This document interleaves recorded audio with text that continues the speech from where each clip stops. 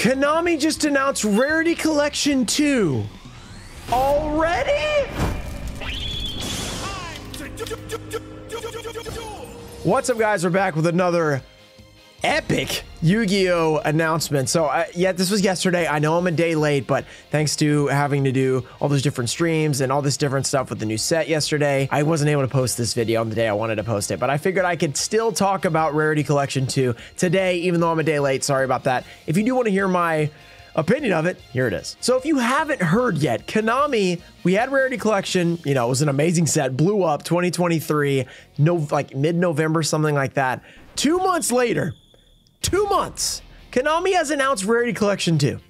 And I know, no, literally, not a rewave of Rarity Collection 1. This is a new set, Rarity Collection 2. I woke up this morning, the day of recording this. I roll over and I see a text from Simo talking about this. And I'm going, this is real. Rarity Collection 2 has already been announced. And I go and I'm like, okay, let me see, when's this thing coming out? Probably next November, right? Like a year later, that's when it's gonna come out. No, it's coming out in May. Literally 7 months later, we have another Rarity Collection. And if you guys watch my Rarity Collection videos, you heard me talk about how much I love Rarity Collection. I was hoping that they would wait a few years just to, you know, give it some space, let it air out. Not too much of a good thing. Konami heard that and they said, how about we get you one even quicker than you ever imagined? Now I'm going to talk about everything I love about Rarity Collection, why I'm excited about this product, why I think it's going to be an absolute banger, and then I'm going to talk about a few things like why I think this is a little concerning that we're getting a second Rarity Collection in 7 months. Before we get into the video, we will be doing a stream for Maze of Millennia. We're finally going to get our boxes at some point next week. I'm planning on Monday or Tuesday because my boxes never arrive for the Whatnot stream.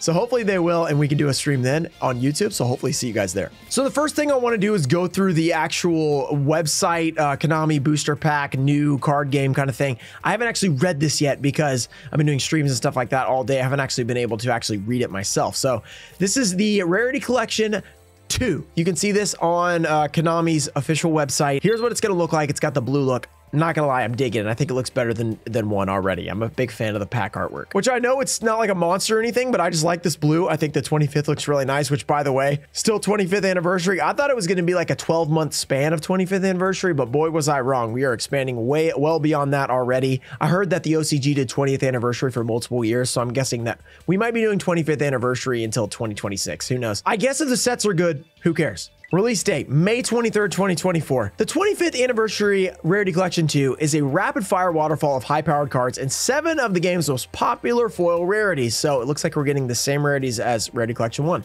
I mean, it just happened, so I'd be surprised if they changed up much. Last year's 25th anniversary Rarity Collection blew everyone's socks off. Okay, so they sold a lot of it. So we started working on a sequel right away. Clearly right away, because like, I mean, there's got to be some lead up to this kind of stuff. So wow, like right away, in order to get it out as fast as we can, we've made some changes to configuration while leaving all the good stuff and value.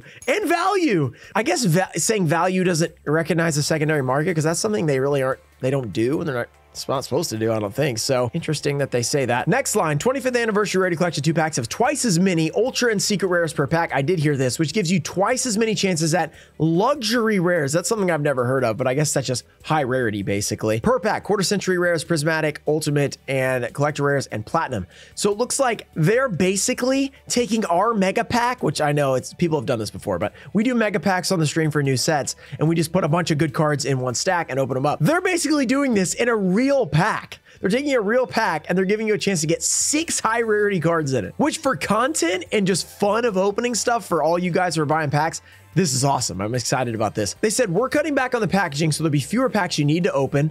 I mean, we love opening packs, but sometimes there's a lot of stuff and fewer foil wrappers to throw away. Very nice, to get the same number of cards you're looking for. And with double the cards per pack and 2/3 of packs should have at least 1 luxury rare this time. 2/3 of packs, wow. And around a third should have more than 1. You can even get up to 6 luxury rares in same pack this time around. That's something we're gonna have to do, is attempt to find this 6 luxury rare pack. That'll be super fun. So I do love, I complain a lot about these very special sets that they put way too much packaging, like Ghost for the Past. You had to open up this box to get 3 packs out of it. It's like, it's exciting to look at, but in theory it's exciting, but in practice, when you're actually opening up a bunch of it, it's awful. You're just opening a bunch of plastic and boxes that's just getting thrown away immediately. So it's good to see that they're considering that. The interesting thing is, I did see MSRP of this is now $10 a pack, which is like, whoa, $10 a pack. That's like never been done in Yu-Gi-Oh! So it's more like an MTG collector kind of pack, where you have a lot more cards in one pack. I don't know how people are going to feel about that. It's very interesting. It will be fun to open though. I'm guessing they're going to be 12 pack boxes then. I really don't know how this is going to work. Each pack will contain 2 secret rares, each individual 1 in 4 chance of being upgraded to platinum quarter century, 4 ultra rares with a 1 in 6 chance, and then 3 supers. So before we got 2 supers, so you're actually getting a better chance to pull high rarity cards in these. So before it was 2 supers. So if you put 2 packs together, it would have been 4 supers. Now you're only getting 3 supers. So it looks like they're actually increasing the odds of what you're going to get, which is cool. And when we're actually, you know, trying to hunt all the cards, this will be great. All cards are different from the first rarity collection. Yeah, that's something we got to talk about. Here's a quick look at some of what you can find. They've got Access Code Talker, Magician Souls, great cards. Silent Magician and Silent Swordsman. I know Rhyme Style's very excited about these. Droll and Lockbird, Ghost Ogre and Snow Rabbit, Ghost Ogre and Moonlit Chill, Fantastic Dragon Phantasme, a bunch of other cool cards. IP Masquerena. This is one I wanted to talk about. IP Masquerena. Wow! We did the alternate art this time, guys. This is Konami. Hey, we didn't reprint the regular art. We did the alternate art. So maybe they listened to us, or maybe they're just milking it that hard, because first we get a reprint of the Starlight and it's in the same artwork, which we're like, okay, that's kind of dumb. Should have put it in the alternate artwork. They just do it again in the alternate artwork, which I'm glad it's alternate. Like if this was just the regular one and they just straight up made another quarter century, it'd have been terrible. So getting the alternate art of IP, Rescue Cat, and Apollosa, that's cool. I'm glad they did alternate art. That shouldn't affect the other one too much, but there's already 2 prints of it, so it doesn't really matter. And that's something we'll get into later in this video, but I'm very happy to see they took the alternate art like suggestion that we've had. May or may not have they've been planning to do it, but this should have been the first time. But it's still really cool that we are going to get the alternate art, because those were locked behind gold rares for a long time, and nobody really likes those gold rares. Yeah, I like the look of them, but in practice, they're kind of iffy. And speaking of the quality of the cards, I'm hoping Rarity Collection 2 is not too rushed, because they said, you know, we had to get it out right away. We got to get you more Rarity Collection 2. Hopefully, they are improving the quality control of the Prismatic Collector rares and the Prismatic Ultimate rares, because both of those do not hold up very well.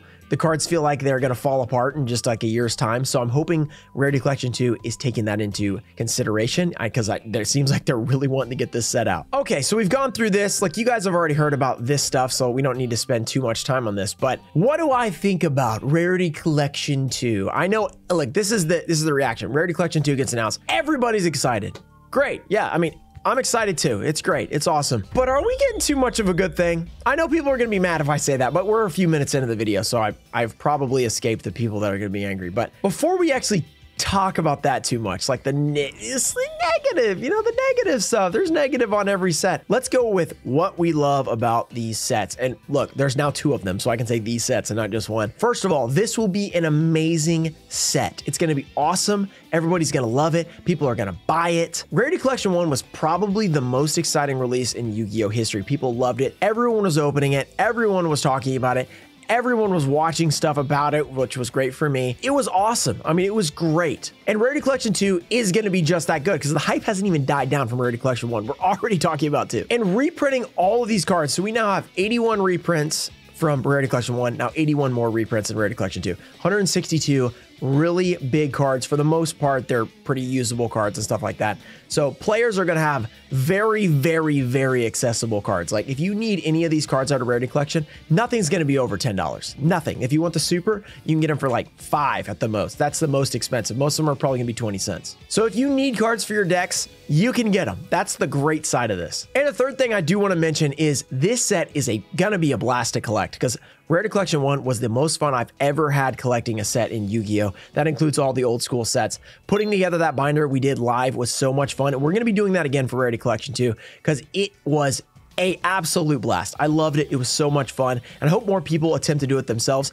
They won't probably be able to do it like we did, opening cases of cases, but maybe they could slowly put together the Rarity Collection binder, and that'd be really fun as well. So those are 3 huge pluses to this Rarity Collection 2 release. But here is my, I don't even, like, here's the problem. If I say, oh, I got a big problem with Rarity Collection, people then take that out of context. Like, if I put that as the title of this video, which I'm probably not going to do, because what I've learned about these kind of discussion videos is the reaction is purely based on the title. If I say anything that remotely implies negative, people get angry. They're like, oh, it's not negative, it's on. If I say like Rarity Collection 2 is out. It's awesome. People will be like, yeah, I totally agree. And even if the video, half of it is me complaining about something, you know, they don't care. It's all about the title and the thumbnail. So now that you guys have watched this far in, we can actually talk about things that I'm concerned about with this Rarity Collection release. This amount of rapid reprints scares me. And I know the people that are on Twitter that they're all about getting cheap cards, they're gonna like, yeah, you suck. What? Yeah, you care about,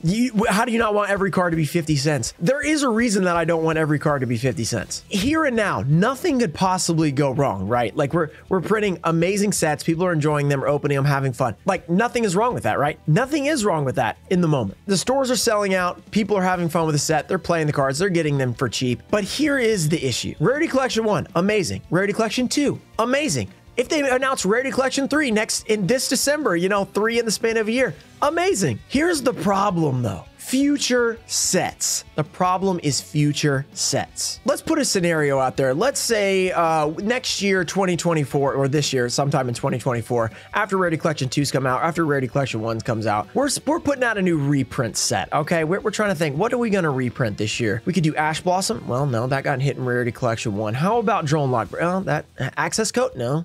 How about Magician's? No, that also got reprinted. What can we put in there then that people are going to care about? If you put those cards in there and you sell the set and you're like, there's reprints in here, get excited about them. All of us are going to go, I already got mine from Rarity Collection. I don't need it in this new set. Why would I buy this new set? And so all these reprint sets that are previously awesome, like super excited because they have an Ash reprint, they have, you know, multiple good reprints inside, they don't really have a pool to pick from. And you might say, well, just pick other cards. You know, there are other good cards. Well, if we're doing Rarity Collection 1, we're doing Rarity Collection 2, we might do a Rarity Collection 3.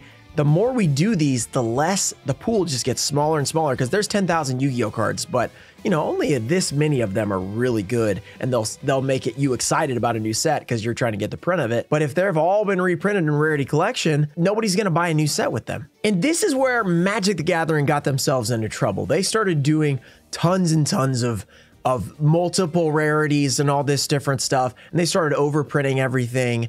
And then what happened, look, if we've gone back and seen that they decided to start selling stuff on Amazon. They started selling their boxes not to local stores because they were just trying to get rid of the product because nobody wanted to buy it. They're selling it on Amazon. They're bypassing the local stores that were their bread and butter just to sell them online. And I'm not saying that's necessarily going to happen with Yu-Gi-Oh! I don't even know if they're going to do another Rarity Collection. They might do like Ghosts from the Past 1 and 2, which they did wait a year for that one. And they never did 3. They might never do another Rarity Collection again for all I know. But if they do that and then these other sets, they come out and they're like, oh, new reprint set. It's got an Ash Blossom in it. Nobody buys it. And they might be like, huh, how are we going to get rid of these? How about Amazon? How about we just sell them all to Amazon for cheaper and like get some of our money back? I don't know. It might happen. That's something that I'm worried about. Because if that does happen, that starts killing stores. That starts killing the value of any sort of set. And the value is not necessarily the money. It's just like the value in they released a set and I want to care about it. Like if they start releasing sets and we don't care about half of them, we only care about the Rarity Collection set or whatever, it kind of waters down Yu-Gi-Oh sets in general. You just don't get as excited about them. And that's kind of what's important.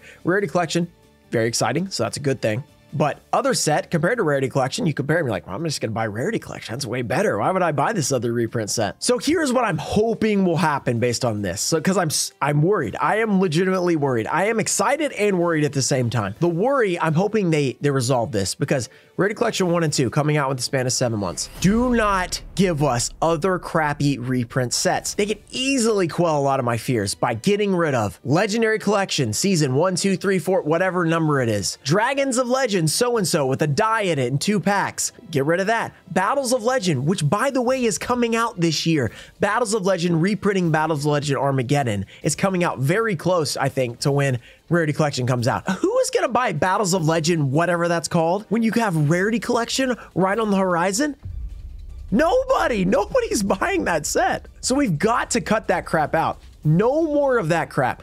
And consider, even though they did do a good job with those recent side set, CR set, consider getting rid of those. Because if we're going to have Rarity Collection twice a year, which, look, we could do it. It could happen.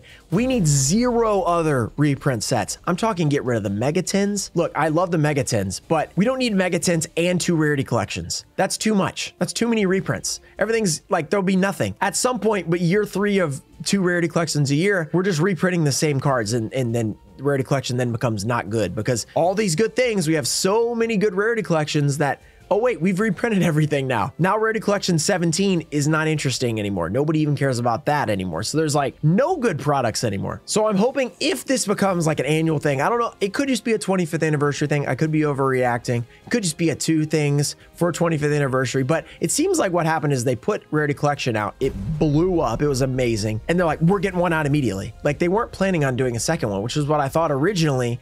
When I read it, I was like, they must have had this plan because it's so quick. But based on this thing at the beginning, it says, so we started working on a sequel right away. So it sounds like they saw the results and then started working on a sequel. So when this one blows up, because it's gonna blow up, it's Rarity Collection 2, are they gonna start working on a sequel again? Are they gonna do number 3? Are they already working on it right now? And that's where I'm hoping we're not getting too much of a good thing. We're not, by making more Rarity Collections closer together, making later Rarity Collections not as good and every other set awful. So that is what I'm worried about. I'm sure if you made it this far, then you're probably just wanting to hear the take and understand why.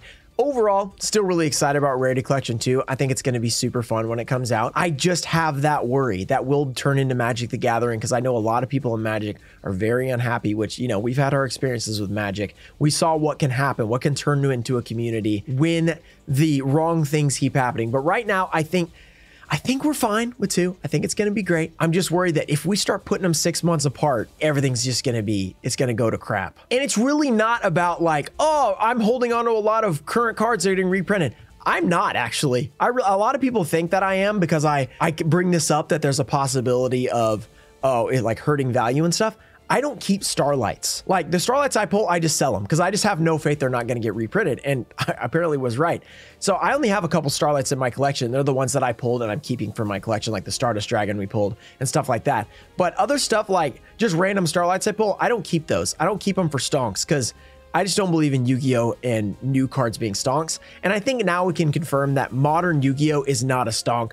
It's never going to be a stonk. They're going to reprint everything. And that's totally fine. It's just don't plan on it being a stonk. You know, now that you know, buy your cards. If you get meta cards, just sell them. If you're not going to play them, if you're going to open a box for stuff to play, keep them and play them. Great, because you're getting value out of them. If you're just a collector like me and you're opening them up just for fun, you just need to sell your stuff right away. Most of the time, it's just going to be the best move.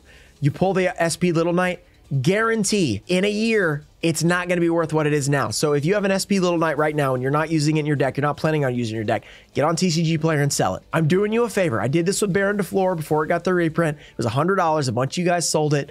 And now it's whatever it is for the ultra rare, probably like 30 bucks or something like that because it got a reprint. And guess what? Rarity Collection will come and hit it with 7 reprints. I'm sure after the 7 Baron reprint, that thing's even less than 30 bucks now. So if you are not playing the cards, just get rid of them. And there's nothing wrong with that. There's nothing wrong with it. Just sell it. I'm just trying to save you guys the money. And one more note that I know there are some fans of Starlights out there that are pretty upset about this because they loved Starlights. They thought they were really collectible. They were super hard to pull. They're just not as collectible anymore, guys, in terms of if you buy one for the price tag of 500, 1,000, it's not going to be worth it for you. It's just not. It might be fun to collect, but the problem is the price tag is too high at the moment. You might want to wait till the QCR print comes because it's going to come. Buy it then, and then maybe you could get like a discount. So that's kind of the strategy I would go in with modern right now. Modern Yu-Gi-Oh cards they're just here for playing, which is totally fine. I mean, would be exciting if we could have, you know, the playable cards be affordable, like, you know, the ultras and stuff like that, and then have like the Starlights not get reprinted so we could just collect those and stuff like that. That would be great, but it's not the reality. So I've rambled on, and it was mostly, I'm not complaining, guys. I don't want you guys to think I'm complaining. I'm excited about Rarity Collection 2. I want you guys to realize that I just have concerns. And I think it's okay to be excited and have concerns at the same time because there is such thing as too much of a good thing. And I think we're bordering on it right now. I don't know that we are going to go over that edge. I thought Rarity Collection 1 was great. And I said, few years off, it'll be great to do a second one. It has shown up a little earlier than expected. I can't predict the future though. Maybe it's going to work out totally fine. And I hope it does. And honestly, I don't even want to say no Rarity Collection 3 because I want there to be a Rarity Collection 3. I just think 6 months might be a little aggressive, but let's see what's going to happen. So I hope you guys enjoyed this video, whether or not you agree with me, whether or not you care, because I know you don't even have to care about future sets because you might just want to live in the here and now, which is totally okay. I hope you guys at least enjoyed the perspective. And whether you agree or not, I'm still going to be opening Yu-Gi-Oh! It doesn't really matter. Like, they could reprint it into the ground. They could destroy every market there is. I'm still going to be in it.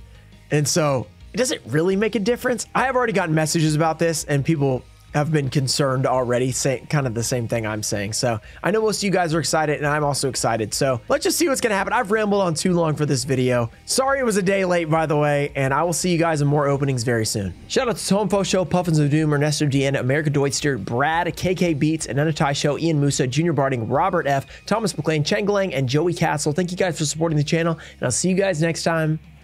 Peace.